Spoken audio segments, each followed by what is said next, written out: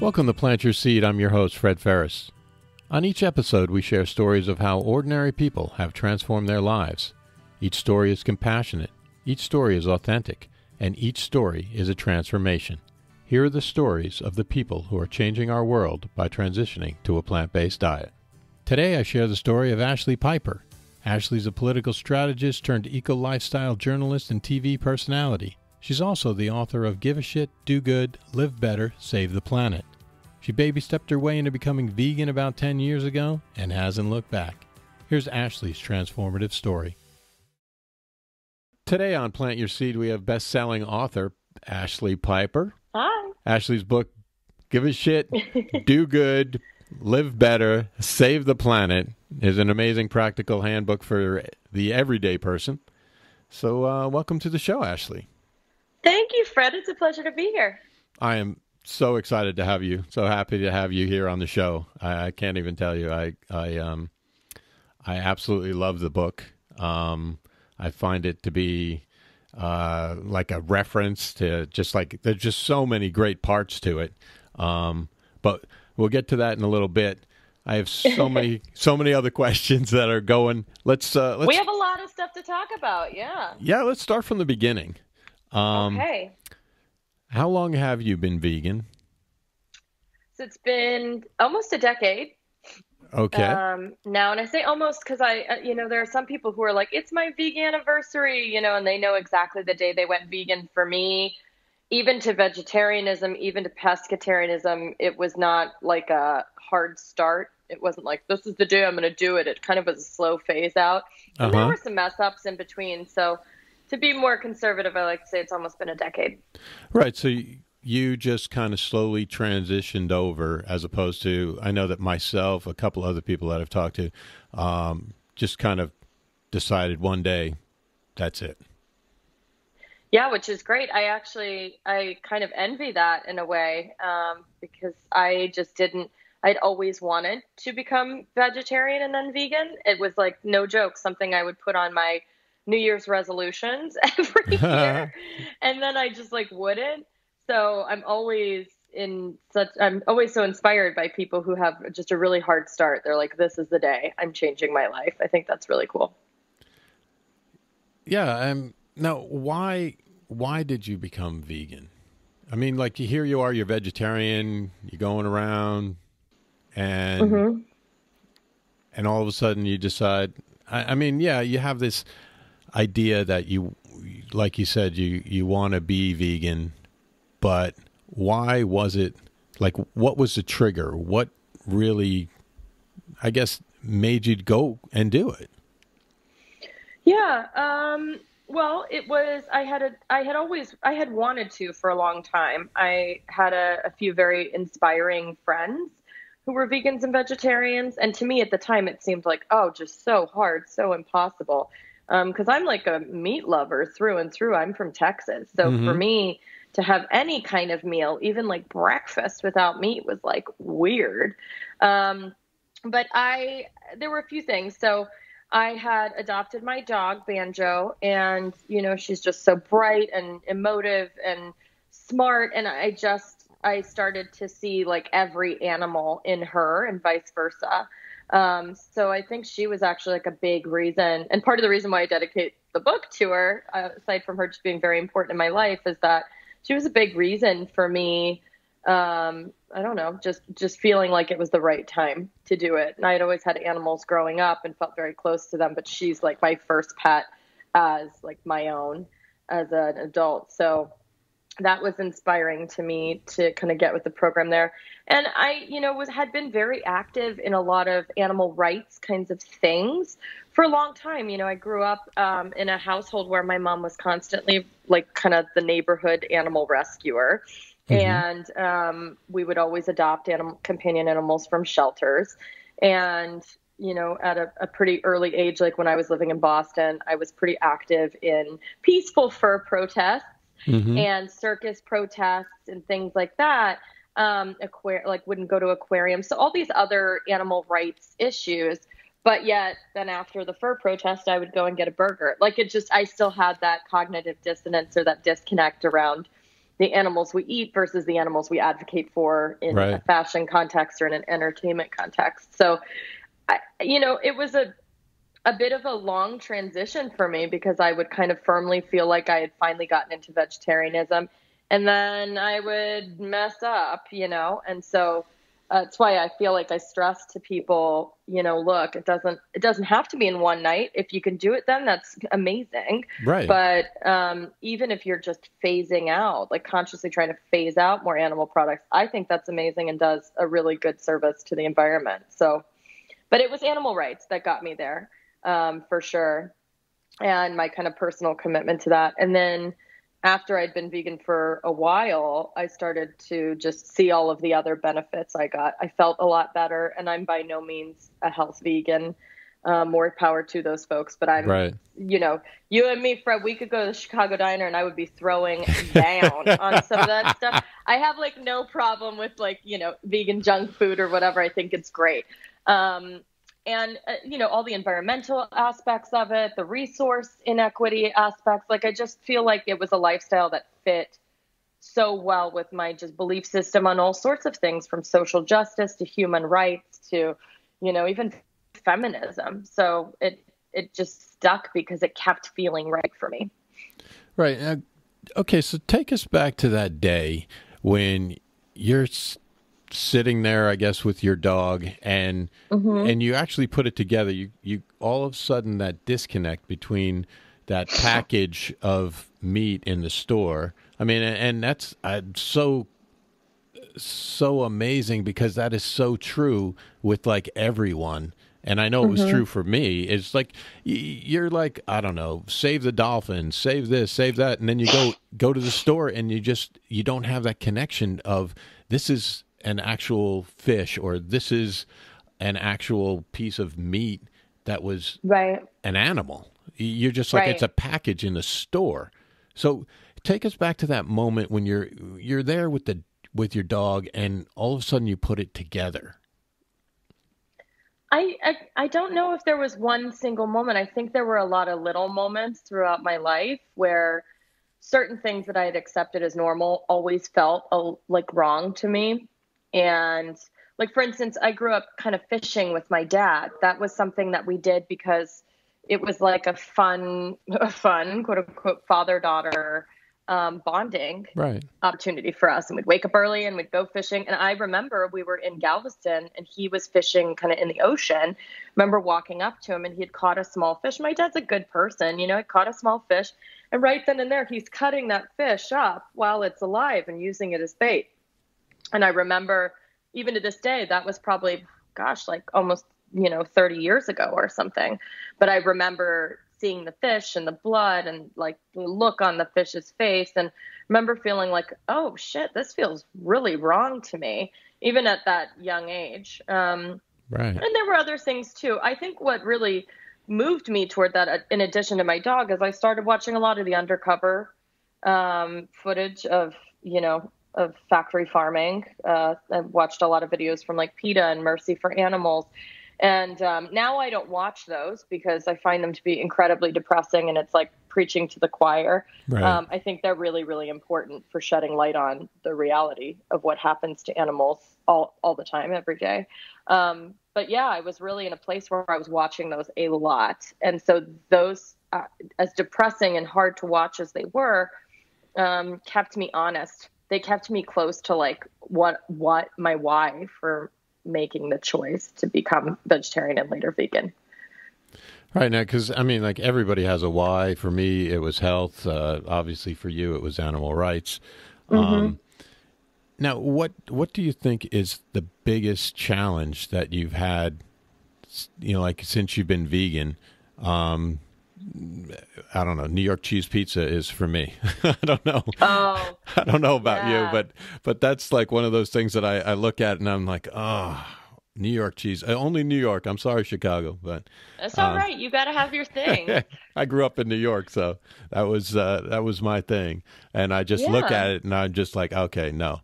But what is your biggest challenge? I mean, cheese is a challenge, and I think it's becoming less so because there are a lot of great alternatives on the market. I mean, 10 years ago, I would say the vegan cheese situation was really bleak. Right. Yeah, it was pretty Yeah. bleak. And we didn't have all these like delicious things like the Impossible Burger and Beyond Meat. And so we didn't have that stuff like when I first kind of embarked on this. So yeah, for me, what is kind of tough, like what sometimes do I feel like is tough? It would be cheese. It would probably be like Texas style queso for me. Like when I go back home and visit and my whole family's going out for Tex-Mex. I definitely have like, I definitely enjoy like the smells of the cuisine because it takes me back. Right. But before it was cheese, it was actually like just a good meaty feeling burger. And because again, I was like a meat lover, even when I was starting to live on my own, I would go and buy, I sound so gross to talk about, but I would go and buy like a pack of really crummy ground beef and cook it up with onions and top it with cheese. And I would eat that for like many meals. That's how much I was like, I'm like a vegan who loved meat. It wasn't like, oh, I didn't like meat, and so I became vegetarian. I really liked it. So the advent of like the Impossible Burger and Gardein and all these great, very meaty substitutes have actually been really kind of squelch those cravings for me. And I think make it really easy for people to, give it a whirl.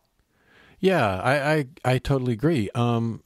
Now, there's something that I find interesting that you just said, that you're a huge meat person, but then you went vegetarian. Like, what kind of, like, because I know that a lot of people, it's a texture thing, and they don't like the texture of the meat and everything like that, and then they go vegetarian. So what happened to make you go vegetarian then? Animal rights. Like, I mean, it's so my whole trajectory was like, I went from being like a hardcore meat eater to basically knowing that I was so just crazy about animals, didn't want to hurt them anymore. I knew our food system was broken and really cruel. And I baby stepped my way into becoming pescatarian, then later vegetarian, then later vegan. Right. And at the time, I knew I always wanted to become vegan. I already knew like the dairy industry, the egg industry was they were unbelievably cruel. And byproducts essentially of like us, they were like being vegetarian, you're still feeding the dairy and the egg industry. So I knew I wanted to be vegan, but for me, I had to take kind of like steps to get there. So I used to make my own like meats out of seitan and stuff, which to people who've been vegetarian or vegan for a very long time, that's no big shakes, but nowadays people are like, oh, I just go to the store and I buy like a really great meat substitute. So yeah, it was definitely a process for me. And that's why I say, oh, I've been vegan for nearly a decade, because before that, there was probably a gray area of a year or so where I was pescatarian, vegetarian, and then trying vegan, but had quite a few setbacks. Right. With all of those. As you do, as happens. Yeah, sure. Because, I mean, you have that emotional connection, as you were saying, with food and growing up. Like you have that barbecue smell or whatever, and there is that attraction. And I get it, but when it comes down to kind of looking around and realizing that, there are other things going on in the world, and you mentioned feminism, and I think that to me is a really big issue with the way the cows are treated. Yeah, absolutely. It's interesting to me how many women will have children, and then then maybe before they had children, they knew what was happening in the dairy industry, that these cows are, forcibly inseminated, made to stand for, basically their whole lives in waste. They're constantly pregnant, and then their children are taken away from them, and the milk is essentially stolen and given to us. So like, I know a lot of women who knew that was the reality of the dairy industry before they got pregnant. Then they got pregnant and they had children. And I think this like extra empathy kicked in of like, holy shit, I can't imagine somebody, one, doing that to me, and two, trying to take my child from me. Like, how distressing must that be? So it's very, I just feel like I'm big into equality. And so I feel if we're going to say it's wrong to do that to a person, I would say it's pretty wrong to do that to an animal as well. No, yeah. It's hard to once you get there, it's hard to understand it. It doesn't make any sense. Why do you I agree with you. Why do you think so many people are starting to turn towards a plant-based diet these days? What makes it so popular? Well, I think there are well-documented health benefits and longevity benefits to a more plant-based diet. Like, we have such a body of longitudinal studies now that basically show that if you're eating largely vegan and maybe less on the processed side of things, your chances of living longer and having fewer illnesses are pretty, they're statistically greater than the standard American diet. So I think a lot of people arrive to this lifestyle out of health. And I see this just anecdotally when I'll meet people and they find out I'm vegan and they're like, oh, I should do that. And I'm like, why do you feel like you should do that? And they're like, because it's just healthier. So I think there's kind of this, people think if you're vegan, you're going to be like really slim and really athletic or really healthy and vibrant. And that's not always the case. Right. But I do think a lot of people turn to it for health reasons. I mean, statins are basically like one of the top prescribed drugs in the world. And that shows me we have like a cholesterol problem, obviously. Right. And what better way to control cholesterol than to have a diet that's basically completely devoid of external cholesterol? Your body's always going to make some, and there are genetics at play, of course. But in a vegan diet, I say that because a plant-based diet allows for some room for animal products, but a vegan diet, you're not getting any external cholesterol because you only get those from animal products. So I do see how it's appealing to people from like a health standpoint. And I think there are a lot of people now, and I'm excited to see this, who from an ecological standpoint are like, oh crap, yeah, like I guess animal agriculture is killing the planet. And so, the advent and popularity of Meatless Mondays and, these other kinds of movements, people are saying it's pretty easy now to eat like, 1 or 2 meals a day that are vegetarian, and they see that it's better for the planet. And so I think that also is the rise in popularity. And the fact that there are a lot of really delicious things you can eat that are vegan, and just the availability and abundance of options. So you can go to Burger King and get a vegan burger. You can go to Dunkin' Donuts and get a vegan breakfast sandwich. You can go to, now KFC is launching like a vegan bucket of chicken. And so we're giving people accessible options that taste just as good, if not better. And in some cases are better, a little bit better for you.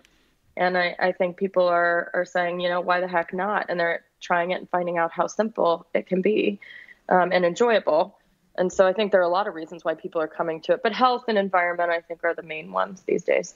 Right. I found that when I talk to people, they say that they have more energy and therefore they don't feel like just, I don't know, vegging out on the couch. They find like themselves like, oh, I got to go do something. And I don't know, they'll go take a hike. They'll, I don't know, work out.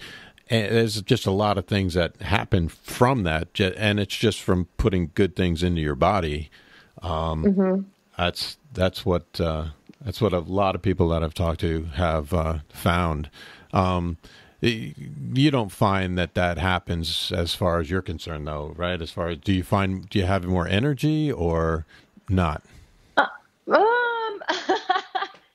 I think that just on a day-to-day basis, sometimes I look at myself and think like, I don't really have that much energy. But then I look back on all the things I've accomplished and I think, I wrote like a best-selling book while I had a full-time job, while I was doing 15 other things. So in the big scheme of things, yes, I do think my diet better supports the kind of life I want to live. I know when I eat, again, because like I said, we could go to the Chicago diner and we could really throw down on some vegan junk food. And I do. And I also drink alcohol and, go out late. And, I'm not like a person who's like, my body's a temple and I never put oil or, alcohol in it or anything. That's not me. But I noticed I did the Furman plan a few years ago, which I don't know if you're familiar with that. That's like the nutritarian, like whole foods, plant-based. Yeah, Dr. Joel Furman. Yeah, and I gotta tell you, when I did that just for like 3 weeks, boy howdy, I had energy. Like I didn't even know where to put it. Like I had so much energy, and I lost a ton of weight. And I wish actually at this point I could get disciplined enough to stick to it for more than like a week. Because every time I do it, I feel so great. I'm not craving a bunch of trash. I'm very clear-headed. I'm not carrying around excess weight. So I do think if you're eating like the real stuff, if you're eating vegetables and fruits and legumes, like, yeah, your body's going to be like, thank you. This is the nourishment I want, and you're going to feel great. Yeah, so like a whole food plant-based diet Yeah. is what you're talking about. Yep, absolutely. Not like eating 10 Impossible burgers Yeah. like sometimes I've been known to do with like a glass of wine, you know?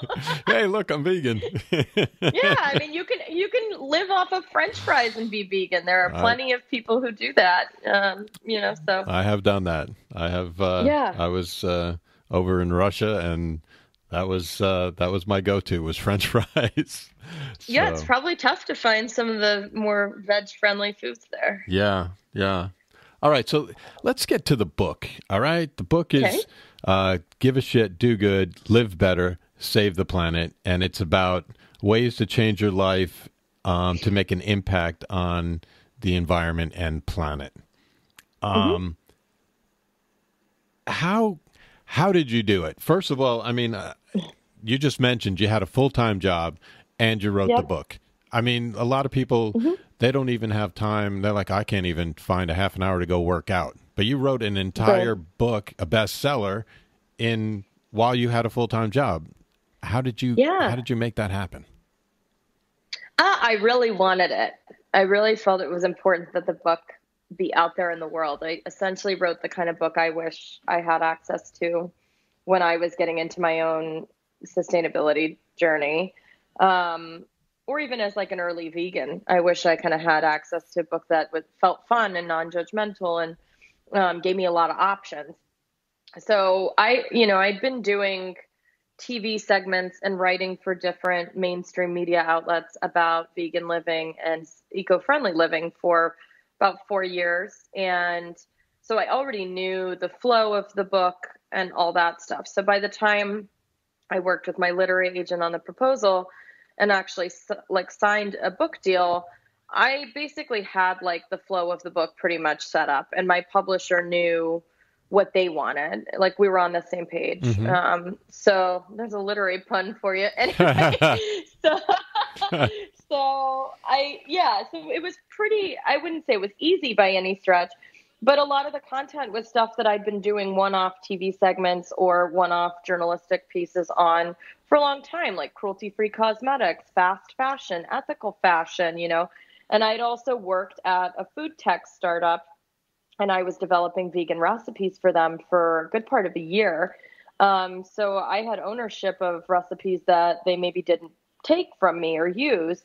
And so I also knew I wanted the book to have a decently robust recipe section so that I wanted the book to be like a one and done. You could give this book to someone and they're going to have everything they need to get started, as opposed to, oh, okay, well, I want to be kind of like eat more vegan. I guess I got to go out and get a cookbook, or I guess I need to Google recipes. I wanted to have it all in there for folks.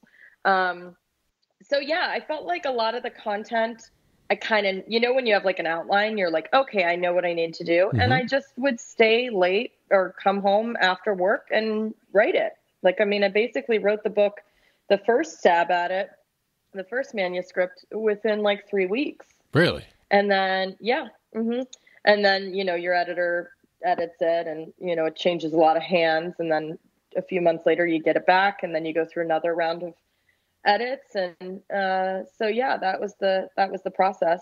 But I knew I wanted it to be out while Trump was president, because I felt like it was the kind of message, I'm all about like personal responsibility, like empowering people to know that their individual habits and behaviors are really powerful. And I felt like that's really what was needed with this particular administration, given, that we got a lot of people who don't even believe that climate change is real. Well, when you're in a political situation like that, you can't exactly say like, oh, let's wait for our lawmakers or our policymakers to make some policies around this. No, So people were feeling pretty even more apathetic than before. And I wanted to give them essentially like a toolbox where they could feel less apathetic and more like there's a lot they can actually do. Yeah, I mean, it's a great reference. I use it all the time. In fact, my daughter used it for a project at school, my 15-year-old, about water use. So, I mean, oh, that's yeah, awesome. there's so much stuff in it, and that I got the Audible version, so it's like the PDF that comes along with it. Like you said, it's got Cool. recipes and cleaning information and just a ton of stuff to jumpstart any vegan or help even somebody like me who's, I'm 7 years in and I'm like, oh yeah, I could do that. That's pretty easy, So I think that's what's fantastic about it. Oh, Fred, that's so awesome to hear. Thank you for saying that. Yeah, I absolutely loved chapter 3, the give a shit in the kitchen part. I mean, like, how long does it take to gather all of those facts? I mean, you're just like, even when you're just reading it, you're just like, and obviously your stuff, but there's just so much facts in that there was a lot. Yeah. How do you research? I mean, yeah, you have this idea of how the flow is going to go, and you have, I don't know how you do it, but 3 weeks. I don't know how much time you were spending at work, but 3 weeks, it seems pretty quick. You're like, okay, so I got this idea. I signed this book deal. I got 3 weeks. I can just, I don't know, maybe you type a lot faster than I do, but. I mean, I type pretty fast, and I was still doing very much like my concentrated job during the day. So the research took a lot of time, but it was important to me, not just to back up like what I was saying. It was important to me. You'll notice, and I don't know if it's in the audio version, but in the actual book, there is a huge index in the back of all of the sources are cited. I have a lot of end notes and footnotes in this book because I wanted to back every single assertion up. And I also wanted to be very transparent with people about where I got my data. I think part of that is I come from a background. I was a social worker, but I have a master's in evidence-based social work. And so I did a lot of statistics. I'm no stranger to writing pretty lengthy dissertations. And I knew it was important for people to give people like the why and the background behind where this information is coming from and make sure those sources are pretty credible. So that did take up a ton of time. Like I tell people, definitely if you've got a book on your heart that you want to write, you should. I went a traditional publishing route. Some people self-publish, but I wouldn't say not unless you're John Grisham or J.K. Rowling or something. Writing a book is not necessarily like a tremendous money-making endeavor. It's also a huge, huge amount of work. That's why, most book deals, people get an advance and they get that advance to live off of while they're concentrating on their book. I just chose to steam through because that's just kind of how I am as a person. That's just how I am, Fred, Yeah, that's I'm looking at the information right now, and there are so many sources that are cited. It's actually it's surprising. You know what I mean? It's like it's got to be like 30 to 40 sources per chapter. Yeah, at least. And I think that one of the things that surprised me was the whole the CAFOs statement that you brought up. Could you explain a little more about that? Yeah, so CAFOs are large-scale feeding operations for traditionally farmed animals in the United States. They are where I would say at this point about 95 to 98% of all of the meat, dairy, chicken, eggs, all that stuff comes from. And I wanted to talk about those because, well, one, CAFOs are not things that you see in or near major cities. So they're intentionally hidden, I think, from sight because they know that if people saw that kind of stuff, they would probably find it quite distressing. Moreover, CAFOs are incredibly polluting to not just the environment at large, but to nearby communities. And I talk about that as far as You have so many animals, thousands and thousands of animals crammed into one place. They're creating a lot of excrement. Where does that go? So I go into detail around how they're managing the waste at these CAFOs. And these are kind of quote unquote regulated practices. So there are, perfectly accepted governmental regulations around how these CAFOs dispose of dead animals, sick and downed animals, excrement. And one of the perfectly acceptable ways to get rid of excrement is to have all that stuff like in these large lagoons or pools, essentially, that are just like full of shit. And those create a lot of gases. They also can sicken nearby communities. So there's been pretty good documented evidence that if you live even miles and miles within a CAFO, people experience very strange respiratory issues that you don't see in other areas that aren't near CAFOs. And the other acceptable way to dispose of waste is to spray it into the air with a hose. Which also creates a lot of problems. Moreover, these animals are given, anytime you have a bunch of animals together in mass, there are going to be issues. And we see this actually with the outbreak of the coronavirus in China. The issue there is not so much that people are eating animals.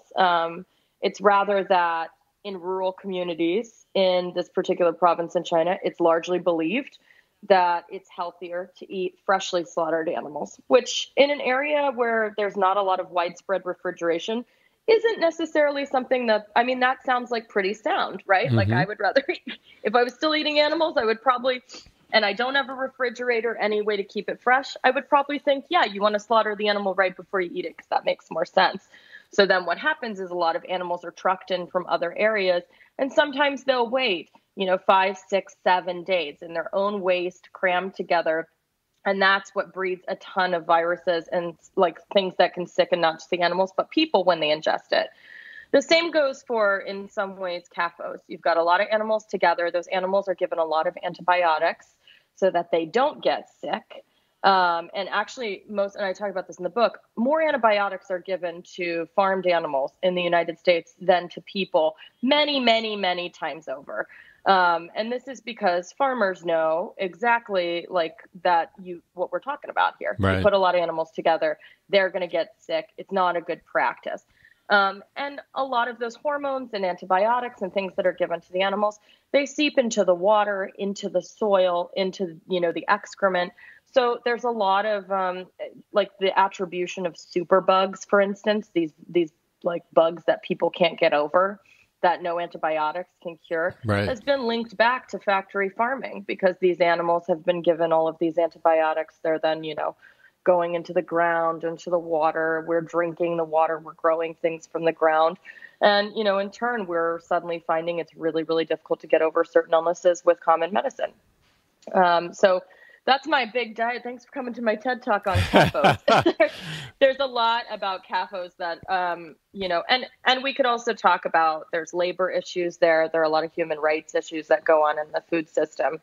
A lot of immigration issues that go on in the food system. But generally, CAFOs I consider to be important to talk about because you do have folks, when you start talking about veganism or vegetarianism, who say, oh, well, I get my meat from fair sources or from humane sources. And I want us all to have like a real come to Jesus talk that unless you were going to a neighbor who slaughters that frickin' like animal by himself, one, we can't guarantee that's humane. I think humane slaughter is a myth anyway. But two, there is no way for people to guarantee that like an animal that they're eating has not been raised at a CAFO. It's very, very difficult because the way that the regulations are, you can still have something that's, not a CAFO, but it's not necessarily like any improvement over a CAFO.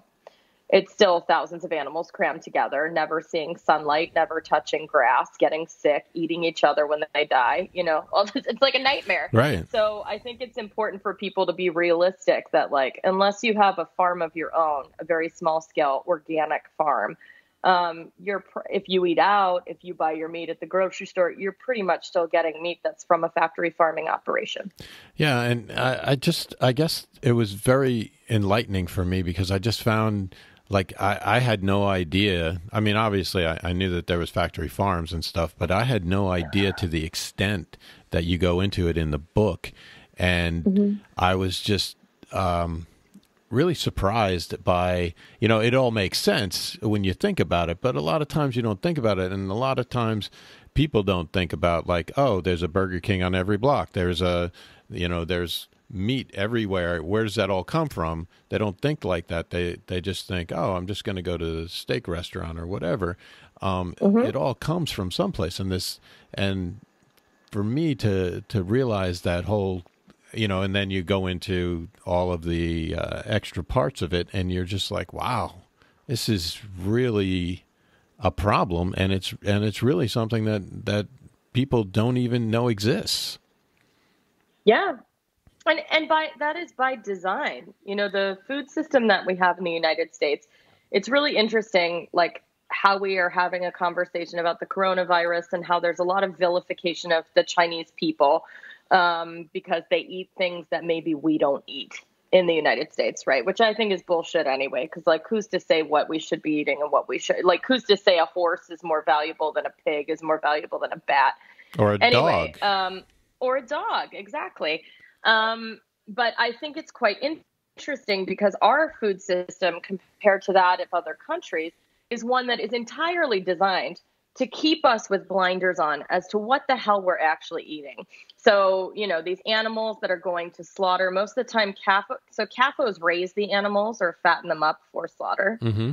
And then they're transported to slaughterhouses, usually at night, usually on like the least trafficked routes possible. So most of the time people don't see like, a caravan of animals bound for slaughter on a popular highway during rush hour. Right. That's like not when you're going to see them. You're going to see them at like 3 a.m. when you happen to be driving cross country to go to your grandmother's house or something. Right. Right. So that's by design because they know people find that incredibly distressing to see that.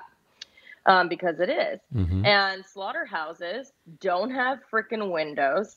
They don't, I worked at the food tech startup I worked at was in the West Loop of Chicago. And it was surrounded by a lot of slaughterhouses because it was a traditional meat packing area. Mm-hmm. And every day around lunchtime, there would be a truck that would come around, and in these large plastic trash cans, these guys would dump thousands and thousands of snouts and tails and hooves into this big truck. They were all like the byproducts of the slaughter. Oh. And they would hose down the sidewalk. I mean, they were hosed down the sidewalk, but up until they had that truck come by, the whole place was like locked down like Fort Knox. You wouldn't see any of that stuff. It was only like at that exact time when the people would come, I guess, to get like the tops and tails of the animals. And then you go into a grocery store, and aside from chicken, which we call chicken, we call cows beef. Right. Right. Like pigs are bacon. Right. Pigs are pork bacon bellies. Or pork. Exactly. And so there's a real dissociation from the animals. We hear every day somebody goes to, KFC or whatever, and they're freaking out because there was a vein in their chicken or there was a foot in their chicken. And it's like, well, no shit, person. Like this actually came from an animal. So I find it very interesting because you go to other countries and people aren't squeamish about that kind of stuff because they are a little bit more closely connected to what they are eating. So here, not only is our food system jacked, but we have undergone this kind of unwitting cultural conditioning of we are so removed from what we're actually eating. And that's why you get people like myself who will sit there and say, oh God, I love animals. And then they'll go to McDonald's. Right. You know, like that's why it happens. Yeah. That's, I just find that, to be like startling, you know what I mean? That I used to be like that. And yeah, we were totally like that, Fred. Now, with the disconnect, I know that a lot of people always tell me, well, I just don't want to know about it. I don't want to hear that. Do you find that as well? I mean, especially with your book and everything like that, where you're telling people, basically, this is what's happening. And Mm-hmm. do you find that in reviews and stuff like that, where people are either like, grateful or like, don't tell me, I didn't want to know? I hear so the reviews for the book have been pretty overwhelmingly positive. I'm very grateful for that. There are always, as with anything you put out in the public, a few people, and I really mean it, there are only a few. Sure. And I read the reviews every day on all the different, mediums. But there are a few people who don't like the book, largely because of that in the kitchen section, where I talk pretty in depth about all of the reasons our food system is broken. And all of the reasons why veganism is a really good first step to solving some of that. So I can tell, I see a lot of myself in these folks, because there is like an inherent defensiveness when you start talking about people's food choices, and maybe they might want to consider making a change, and I see that in, I work at a Fortune 50 company. People there are very supportive of and know that I've released a book and that I am very passionate about sustainability. They know I'm vegan. Mm-hmm. And still there are folks who don't want to, they're happy to get into it with me about, paleo or how our ancestors ate in this way, or what would happen to all the animals if whatever. Right. But once I actually start responding, then they're like, I don't want to hear it. I don't want to hear it. And so I don't really I don't instigate that kind of conversation anymore, because I have found, and I'm sure you have probably too, when I was an early vegan, I was very, very into this. I was like, and I'm still into it, but I was like so militant about it. And I just, now that at that time, I thought I'd seen the light, and like I couldn't understand how other people also weren't seeing it. And now I'm a little more laid back. I know that people aren't going to change unless they really want to. And I've just seen a lot more, my relationships are a lot better without me trying to change people over to this way. And I've also seen a lot of people in my life who I never would have thought would even remotely be interested in some of this stuff have completely done like a 180. Like, my family's pretty conservative. Mm-hmm. We are politically not aligned. My family thought it was very weird when I went vegan.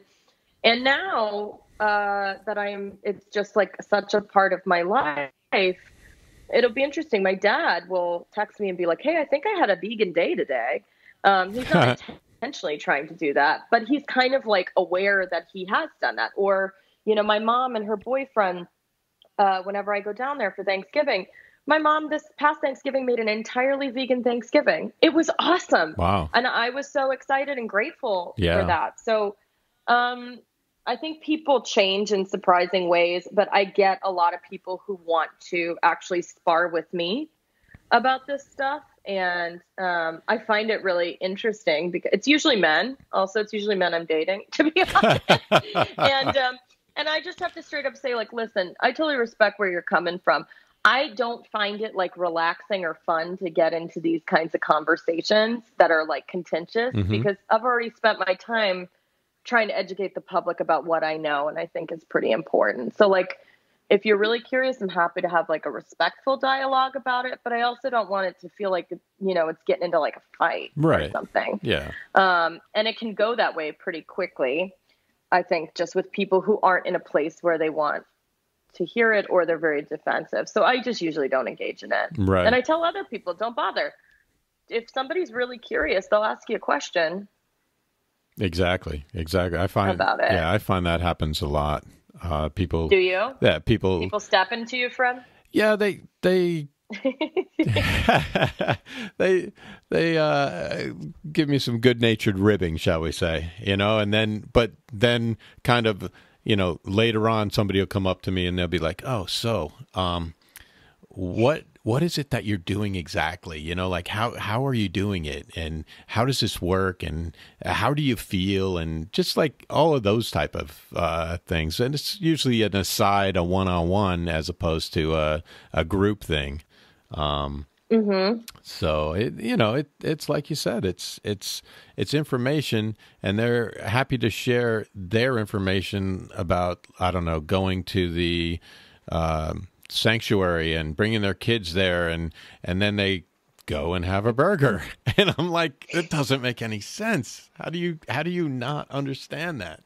But like you said, you can't change people's minds. They have to change them themselves.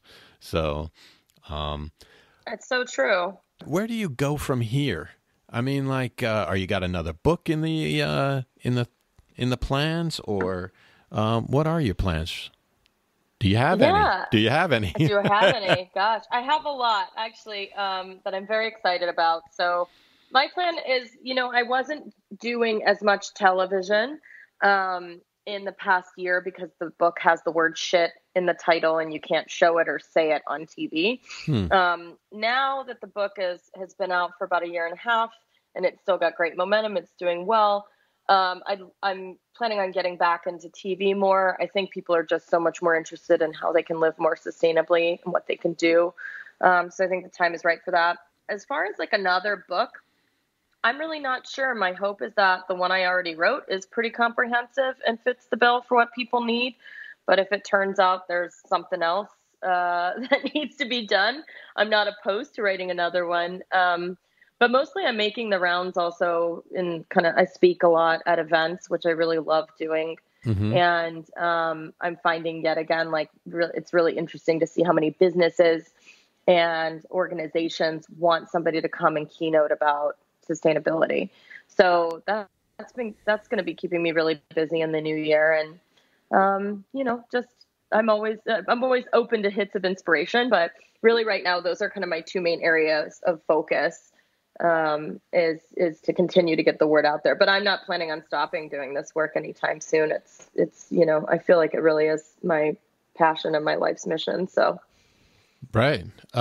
What's new for you, Fred? Oh, lots of stuff. We got lots of stuff coming up on Plant Your Seed. I can't wait.